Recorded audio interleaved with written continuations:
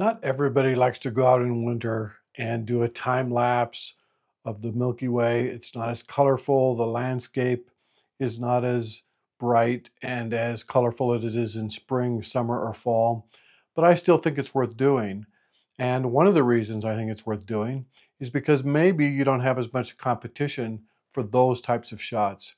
So here are some clips of not only some time lapses and some astro time lapses, but also a little bit of wildlife that I just happened to see while I was out capturing some of these clips. I hope you enjoy it. Have a good day.